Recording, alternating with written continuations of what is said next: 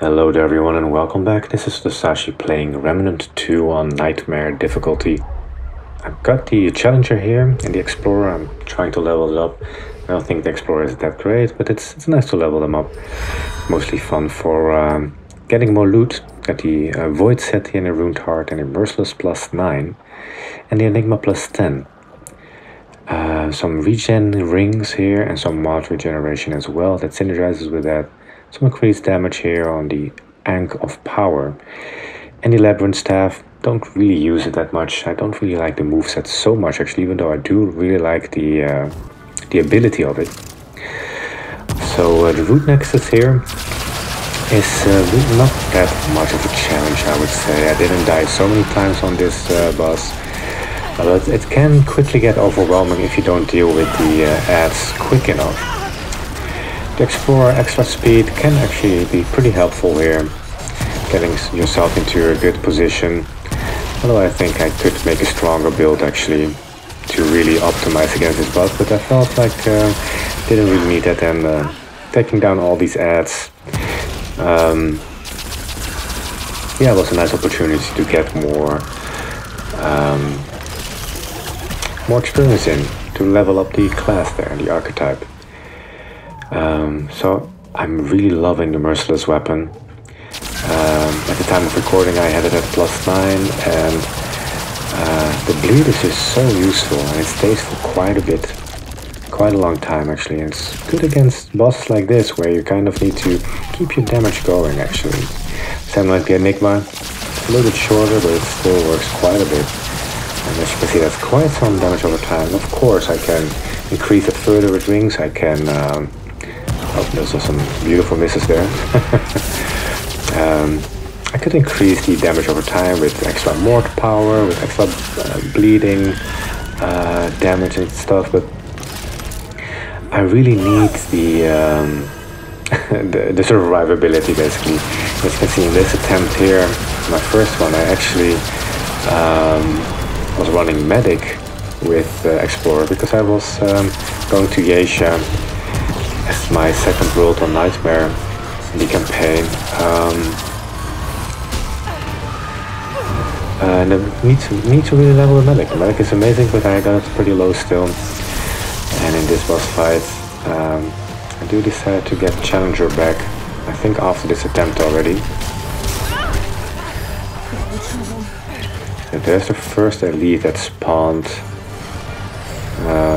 Get that speed back in. Yeah, the slow rolling there's also not really helping out. Yeah, you can see the damage over time doing wonders of the Enigma against the elite.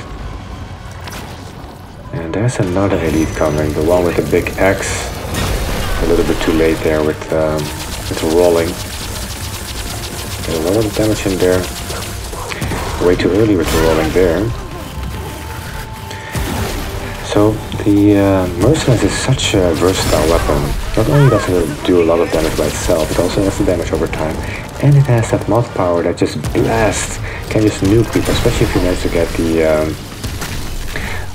the weak spot damage in there. But sometimes I do, sometimes I don't, it really depends. But on this boss, of course, it's relatively easy to do weak spot damage.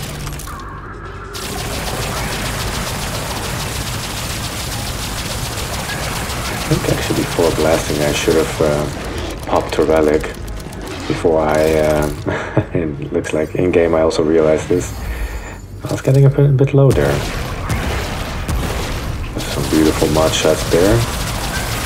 Okay, while the Root Nexus keeps being damaged by my bleed, I pop the speed of the Explorer and continue taking care of these ads, at least attempting to.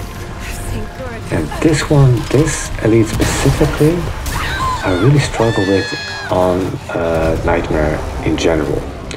I find its abilities hard to read. Yes, of course, the usual montage of deaths that you're accustomed to maybe by now if you watch the other ones as well.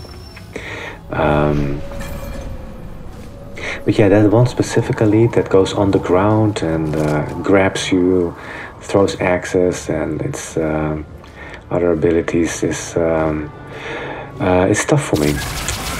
But in this one that you see here, I'll be doing it. So I hope you enjoy this one, and as always, thank you for watching, and I wish you a beautiful day and peace. This isn't good.